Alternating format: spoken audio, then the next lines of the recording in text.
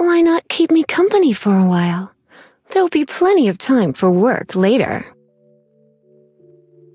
This is Lisa. I just realized halfway through recording this video that I forgot to actually hit the record button. Lisa, by just the nature of how we've been doing things, Lisa ends up being the actual very last character that I have on the account. Basically, at this point, every single character is at least A4 or above, which has kind of just always been a goal of mine. As soon as I start a game, I always like to A, collect all the characters, and B, level everything up so that I don't have to pick and choose, or I hate feeling like I don't have the right thing for the right time kind of thing. So it's just always a goal of mine to get everything leveled up and stuff like that. And of course, Genshin makes that, insanely stupidly difficult. But anyways, today we're going to be talking about Lisa and going over all of her kit. And she is a Catalyst Electro user who has a reputation. So if we start with our talents here, our normal attack is called Lightning Touch. So our normal attack actually performs 4 consecutive normal attacks that deal electro damage. Charge attack is just going to do a large AoE electro damaging move. And our plunging attack is kind of like all the other Catalyst users where they turn into their element, so electro here, and fall from the air with style. Here you can kind of see how all that stuff breaks down. Now this is at level 6, so you can kind of compare that to what you have and kind of see what you have to look forward to. One thing about the Catalyst users is they usually do have a large charge attack damage multiplier, so that's actually really nice. We have our elemental skill, which is called Violet Arc. So on press, it actually releases a homing lightning orb, and on hit, it deals electro damage and applies a stack of the conductive status, which has a maximum of 3 stacks possible, to the opponent in a small AoE. And on hold, after an extended casting time, calls down lightning from the heavens, dealing massive electro damage to all nearby opponents. And the damage actually increases depending on the number of conductive stacks they actually have applied to the target. So here we can kind of see how that works if we just press it. The cooldown on it is only 1 second, which on press is kind of nice. But the non-conductive hold, so if they don't have any stacks whatsoever, and then stacks of 1, 2, or 3, you can see there 682% as a multiplier is insane to see. That is really, really nice. Here we have our elemental burst called Lightning Rose. So summons a lightning rose that unleashes powerful lightning bolts, launching surrounding opponents and dealing electro damage. And the lightning rose will continuously emit lightning to knock back the opponent and deal electro damage throughout the ability's duration. So this is actually really nice. It kind of just spawns this big AoE of just tons of electric damage, which is really cool, but you kind of do have to have a way to keep people inside of it if you do want to kind of deal the maximum amount of damage, but we'll kind of talk about that later. Here you can kind of see how it breaks down with the discharge damage, the duration, cooldown. The energy cost is a whopping 80, so it is kind of expensive to fire off, but just work in some energy recharge and we should be okay. Our first Ascension talent that we actually unlock is called Induced Aftershock. Hits by charged attacks actually apply the Violet Arc's conductive status to opponents, which is nice because that way we don't have to be pressing E. We can just do a combination of that and some of our charge attack, which is cool. Next, we have Static Electricity Field, which is the other Ascension talent that we have. Opponents hit by Lightning Rose have their defense decreased by 15% for 10 seconds, which is that's actually not that bad because that just increases physical damage that we can do up against an opponent, which is nice. And our throwaway talent is General Pharmaceutics. When Lisa crafts a potion, she has a 20% chance to refund a portion of the crafting materials that were used. So as far as Constellations go, at level 1, Lisa regenerates 2 energy for every opponent hit while holding her Violent Arc, and a maximum of 10 energy can be regenerated in this manner at any one time. So that actually works out pretty nice because of our just innate high cost energy burst. This is actually helping to not only increase the amount of energy that we can generate, but to help just get more energy. At level 2, we have Electromagnetic Field. So holding Violent Arc has the following effects. It increases our defense by 25% and increases Lisa's resistance to interruption. So the thing about Violet Arc, whenever you are holding it to do that huge 600% multiplier, you are literally immobile. You can't move, you can't do anything. You just have to kind of stand there and take the damage that's dealt. But increasing your defense will actually help you resist a little bit of extra damage, and the resistance to interruption will help you from not being knocked out of that animation, which is actually really nice. At level 3, it's going to increase the level of our elemental burst by 3, which is fine. At level 4, it increases the number of lightning bolts released by lightning rose by 1 to 3, which is cool. I wish it was a little bit more specific, but okay. At level 5, it increases our elemental skill by 3. And at level 6, when Lisa takes the field, she applies 3 stacks of Violet Arc's conductive status onto nearby opponents, and this can only occur once every 5 seconds. So this is actually really nice because it literally will help just as soon as you swap into Lisa, you can just automatically start holding your E and do tons of damage that way. You don't have to build up those stacks. You don't have to do, 2 E's and a charge attack or some sort of combination of charge attacks and E's. Like, you can just literally just pop on the field, hold it, take forever to cast it, but still do big damage and then just pop off of it. Now, when it comes to building Lisa, I think most people are going to view her as a support.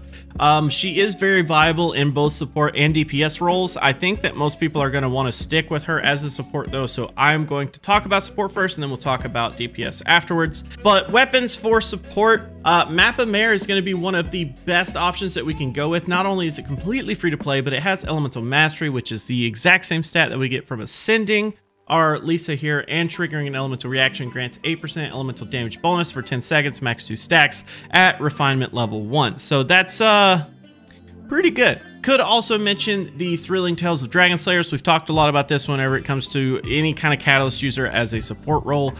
This thing is pretty gnarly. It not only is going to give you extra HP to increase your bulkiness, but it also will help increase the attack of the next character that comes on the field after you switch off of your support. So pretty good. We could also mention the Favonius Codex, which has energy recharge on it, which is very greatly appreciated here. Critical hits have a 60% chance to generate a small amount of elemental particles, which will regenerate 6 energy for the character. That can only occur every 12 seconds, so it is literally an energy generating machine. And we could also talk about Prototype Amber, which is also a free-to-play option. I definitely would prefer Map of Mare over Prototype Amber, but HP percent, and when using an elemental burst, it regenerates 4 energy every 2 seconds for 6 seconds, and all party members will regenerate 4% of their HP every 2 seconds for this duration as well. So pretty nice as a support weapon. Now, when it comes to your artifacts, this is going to be pretty cut and dry. Go with Noblesse. Okay, that was a joke. Noblesse is going to increase your elemental burst damage by 20% and increase your party attack by 20%, so that's actually really, really nice. For whatever reason, if you feel like you are trying to do something different with Lisa, if you want to go with a full 4 set of the Instructor, that is also possible. Increasing Elemental Mastery by 80, and upon triggering an Elemental Reaction, it increases all party members' Elemental Mastery by 120 for 8 seconds as well. Or you could even go with a full set of the Exile Energy Recharge plus 20%, which is of course very welcomed here, and using an Elemental Burst regenerates 2 energy for all party members excluding the wearer, so but every 2 seconds for 6 seconds for everyone else, and this effect cannot stack. So this is actually really nice for some late game scenarios where you're not being a selfish support, you're actually generating energy for other party members to do other bursts and stuff like that, which in my opinion is probably a true support. No matter which set you end up settling on, let's just kind of all agree that energy recharge is probably going to be needed on her. Energy recharge for your Saiyans is going to be really good. Electro damage is going to be pretty preferred here. There's not too many other things that you would want here unless you're doing something crazy and going for like a full elemental mastery build, which would actually be really sick, but anyways. And then we do have either elemental mastery or crit rate crit damage, depending on which side you feel like is better. For your substats, let's kind of talk about energy recharge being probably the best thing that we would want to go with here, because that 80 energy to fire is insanely high. Definitely want to try to focus on that. Any attack percents, elemental mastery of course is going to be great for extra reaction based damage, or even flat attacks could make tons of sense as well. I am recording a video. For your talents, I would definitely focus as a support on your burst first. Then you could work on your elemental skill, and then you could definitely work on your normal attack, even if you care. The elemental burst makes the most sense because we're literally using her for that. Honestly, it depends on your playstyle if I would even worry about your elemental skill. If you have C6, then this one is a lot easier to justify, but depending on how you play with Lisa, it really just depends. And then the normal attack is just kind of an afterthought to me as a support. Anyways, I wouldn't really waste too many resources on it. Now, as a DPS, this is where it's going to get kind of interesting. You could definitely do a couple of things that make Lisa shine when it comes to doing some damage. For the not so friendly, if you just happen to have these weapons, they aren't free to play friendly at all.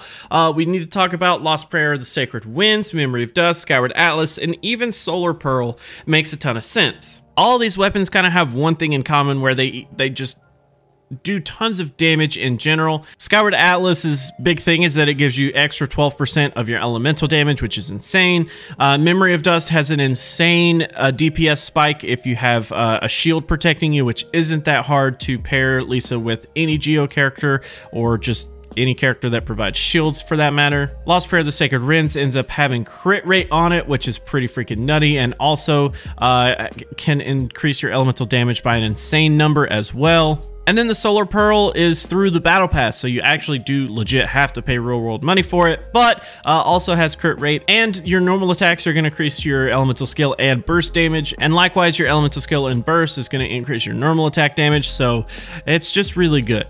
For some more free-to-play friendly options, the Widsith actually makes a ton of sense here. It has crit damage and it has the three possible effects that you could get at random. So attack is increased by 60%, elemental damage is increased by 48%, or elemental mastery is increased by 240, which is pretty cool. But probably the best free-to-play option would be the Map of Mare here again. So elemental mastery is going to be its stat, and triggering an elemental reaction grants 8% elemental damage bonus for 10 seconds, max 2 stacks. So that's actually really nice. You could go with the Frostbearer. I personally don't like it, but there are some cases to be made where it could be decent. And last but not least, we could talk about the Magic Guide, which has elemental mastery as well and increases damage against opponents affected by Hydro or Electro, which works for us by 12%. Now, when it comes to the artifacts, there's going to be kind of like a split decision here. It really just depends on which way you feel like fits you better. Pretty much we would want to focus on either a full set of Thundering Fury or a full set of Thunder Soother. So Thundering Fury makes more sense to me personally because we get Elemental Mastery for Ascending Lisa. It makes more sense to try to focus on Elemental Reaction based damage with her, but it just kind of depends on which way you feel like playing her. At a full 4-piece, not only is it giving us an Electro damage bonus of 15%, but it also increases Overload, Electro Charge, and Superconduct damage by 40%, and also decreases Elemental Skill cooldown by 1 second, which is fine. But on the flip side of that, Thunder Soother increases Electro resistance by 40, which isn't that great to begin with, but increases damage against opponents affected by Electro by 35%. So it really depends. If you are going like straight Electro damage, like I just want to do tons of Electro damage, Thunder Soother feels better to go with there. If you feel like you're going to work in reactions and stuff like that, then maybe Thundering Fury would be more up your alley. It just kind of depends on which one you want to go with. But if you don't actually like going with a full 4-piece of either of those, I would recommend either a 2-piece of the Thundering Fury and a 2-piece of the Gladiator as your secondary set, or for the more budgeted player, you could go with a 2-piece of the Braveheart for the plus 18 there, and a 2-piece of the Sojourner set, which will give you a plus 18 as well. Basically just stacking tons of attack. No matter which set you end up settling on, let's just try to keep the Hourglass either attack percent or elemental mastery, depending on which way you decide for Thundering Fury or for Thunder Soother. Elemental mastery makes more sense if you're going for the more reaction based. Attack percent makes more sense if you're going for straight electro damage. It really just kind of depends. I personally would try to do elemental mastery, but that's just me. For our goblet, we definitely want to focus on electro damage, and the circlet needs to be either crit rate or crit damage, depending on what fits that 1-to-2 ratio. Or if you want to do something completely wonky, which I think would actually be really cool, is just do everything as elemental mastery and just make her a reaction-based powerhouse. And then for your substats, let's, I would say crit rate, crit damage is going to be top choice as a, DPS. That obviously makes sense. Attack percents, of course, any kind of energy recharge that you can work in, and elemental mastery makes a ton of sense here as well, and even some flat attack. So as far as talents go, the normal attack makes the most sense here because we're probably going to be using it the most often. And then your elemental skill and your elemental burst, depending on how you feel like you play Lisa, there is a case to be made where the elemental skill probably should be second to the elemental burst, but it kind of, in that sense, you're talking more of like a hybrid DPS support kind of thing. I would say generally the path that I would recommend is normal attack, elemental skill, elemental burst. But just depending on how you play her, you may want to switch elemental burst and elemental skill. So as far as what we're going to be rocking today, I do have a kind of makeshift DPS build going here. I do have the Solar Pearl at level 60. I do have 2-piece of Glad, 2-piece, not Noblesse, 2-piece Glad and 2-piece Thundering Fury. Now, it's not like the best setup, but crit rate, crit damage looks okay. And as you see here, we do have the 49.8 on our electric damage. So let's go do some stuff. Now, one of the things that I will say about Lisa, because most of her stuff is like the way that her skill has like a designated radius, the way that her burst has a designated radius on it, you would typically want to focus on someone that can kind of group enemies together, Venti, Sucrose, Traveler to an extent. Even Zhongli could in some senses make sense there. Basically just keeping enemies inside of those radiuses. Radii? Keeping enemies inside of that radii makes a ton of sense. So just kind of, when it comes to team building, that's kind of like a quick suggestion. So our main goal here is going to be to do as many reactions as we can. So let's go ahead and hop down here. See, nice. You can see our little press damage there. See how that works. Now we can do charge attack, and you'll see everybody jumps to a 3. Boom. Let's hit that before we get hit there. And we're just going to do these reactions. Just tons of reactions. Bruh, that shield needs to go. Every time I throw down Gooba, these guys run away. Come back. Come back. Okay, and we'll do this. Get inside. Come on. Ah, he lost his stacks anyways. Get that shield out of here, man. Thank you. Let's see if we can hit some big numbers. Ah, it dropped. It dropped to 2. That was unfortunate. Same kind of plan here. I'm actually just going to jump straight in. Oh, well. I was going to say I was just going to jump straight in with our elemental burst, but they beat me to the punch. Let's go ahead and throw this down. Boom. Yeah, does pretty good. Let's do some nutty stuff. Not that. How many reactions can you do? Look at that. Oh, it's so good. Yep, okay. So you can kind of understand the biggest like damage spike that she gets is literally from pairing her with anybody that can just set off an immense amount of reactions. But they need to be reactions that can be done off field for her elemental mastery to be the one that takes place. Just as I just kind of want to see how this works thing, I kind of want to jump into the abyss and just see if okay, I don't want to like affect the numbers on it, so I'll just do like, yeah, movement speed's fine. Oh my god, she like flies. All right, anyways.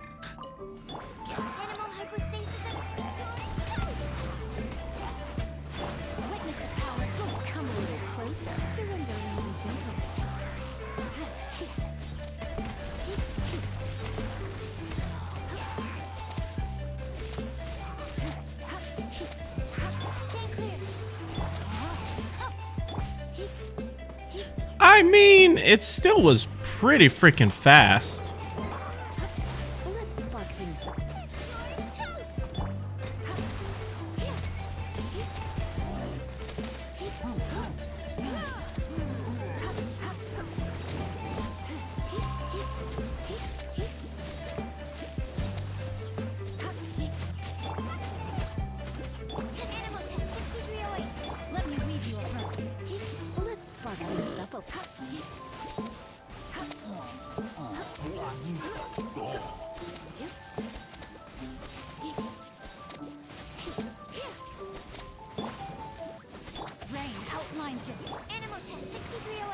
I mean, not the fastest of runs, but still, that is like, I don't know, that right there is one of the reasons that I think Lisa has so much freaking potential, is because not only does she get Elemental Mastery from her Ascension, but you could build her as a Elemental Mastery machine and just do insane